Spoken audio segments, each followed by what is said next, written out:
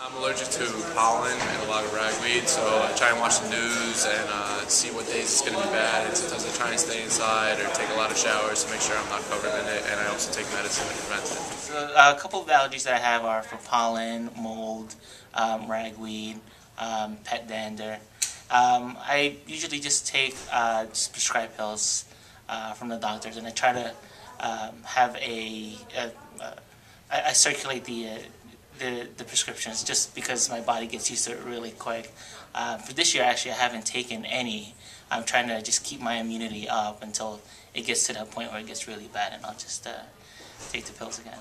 I'm allergic to everything, and I fix it by taking medicine. Okay, so what I do to help my allergies is, well, blow my nose as much as I can to get all the stuff out. Usually take, I guess, hot tea, honey, and lemon juice. That's one way I've got rid of my colds.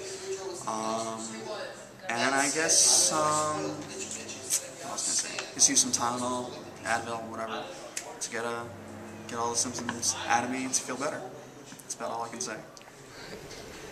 I try to watch what I eat, and it's kind of hard, especially with the pollen count and everything that's going on.